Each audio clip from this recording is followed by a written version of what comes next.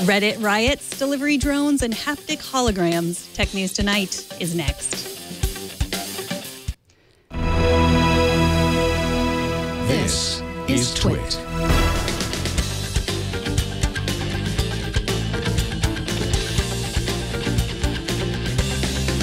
This is Tech News Tonight, episode 373 for Friday, July 3rd, 2015. This episode of Tech News Tonight is brought to you by Braintree. If you're working on a mobile app and searching for a simple payment solution, check out Braintree. With one simple integration, you can offer your customers every way to pay, period. To learn more and for your first $50,000 in transactions fee-free, go to BraintreePayments.com/TechNight. Welcome. I am Megan Aroni. It's just you and me on the beginning of this holiday weekend in the United States. Let's get right to the tech news. Yesterday, just as we were finishing the show, we heard the first wave of rumors from AMA Gate, the clever name for the firing of Victoria Taylor, a communications manager at Reddit. Taylor was the person in charge of running Reddit's popular Ask Me Anything, or AMA threads that everyone from Barack Obama to Leo Laporte have participated in. AMAs are exactly what they sound like, a subreddit where a famous person agrees to let the commoners of the internet ask them any question they would like to ask. Now, as is true of all of Reddit, AMAs are expertly moderated in an effort to foster honest and transparent communication while avoiding flame war disasters. These moderators do not have an easy task, and it should be said that they are not paid employees of Reddit. Victoria Taylor was a paid employee of Reddit, and her job was to assist the subject of the AMA and serve as a go-between for the moderators. By all accounts, she was very good at her job. A self-described speed reader, Taylor was able to sift through thousands of questions, decipher and explain Reddit inside jokes, and she was apparently one of the only people at Reddit who appreciated the mods. So when she was let go, an insurrection quickly ensued. Many popular Reddit threads were marked as private, as the moderators displayed the power they had over the website.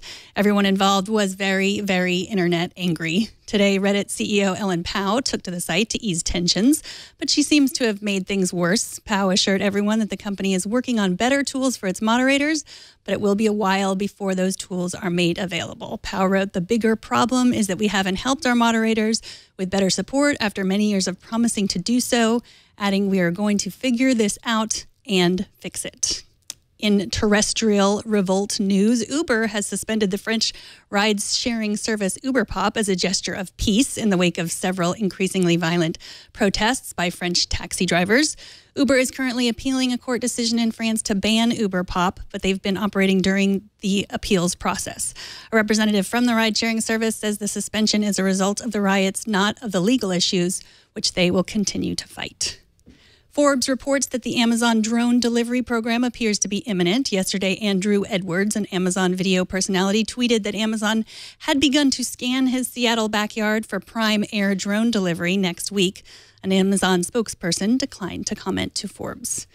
Coming up, an update on the plane powered by the sun, and MasterCard wants you to use your selfie as your password.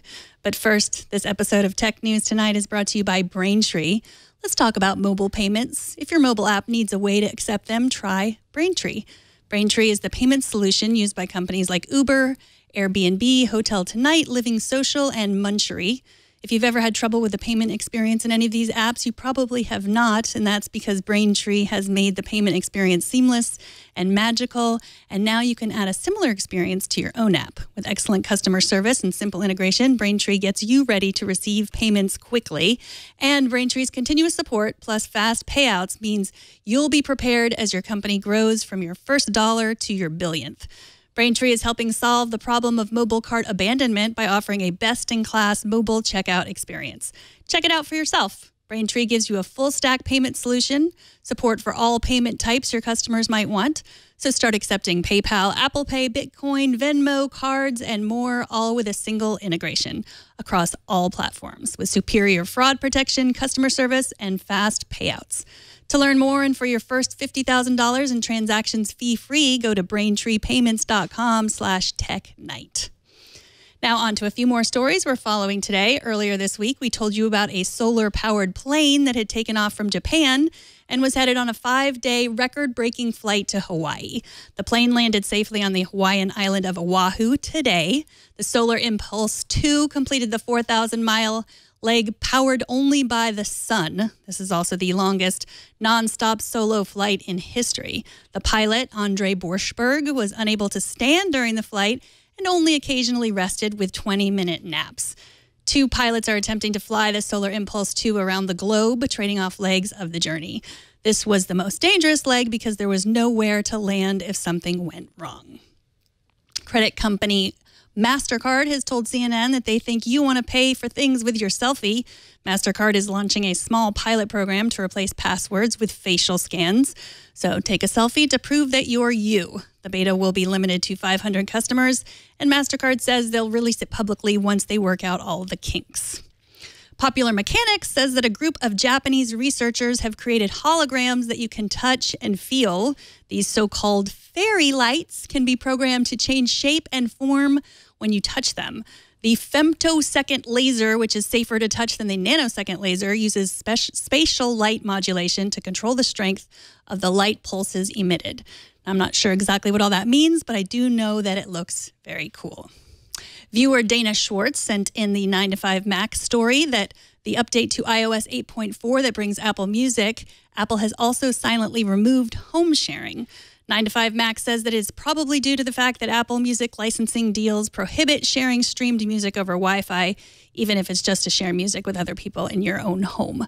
One solution to this problem is to sign up for the Apple Music Family Plan. That's $14.99 per month. Thank you for the tip, Dana. If you have a story suggestion, send it to tn2@twit.tv, Megan@twit.tv, or message me on Twitter @MeganMaroney. And finally, photographs of fireworks on social media are usually kind of bleh. They hardly ever compare to the real thing. But video of fireworks taken by a drone, that is another story. The Verge collected a few different drone videos of fireworks in honor of the 4th of July here in the U.S. I would watch them, at least for a few minutes, especially the one accompanied by opera music. Ooh, it's beautiful. And that is it for this edition of Tech News Tonight. Subscribe to the show at twit.tv/TN2. Write to us at TN2@twit.tv and watch live every weekday at 4 p.m. Pacific. And of course, don't miss our morning news program, Tech News Today, every weekday at 10 a.m. Pacific, 1 p.m. Eastern. I am Megan Maroney. Thanks for watching. Bandwidth for Tech News Tonight is brought to you by CashFly.com.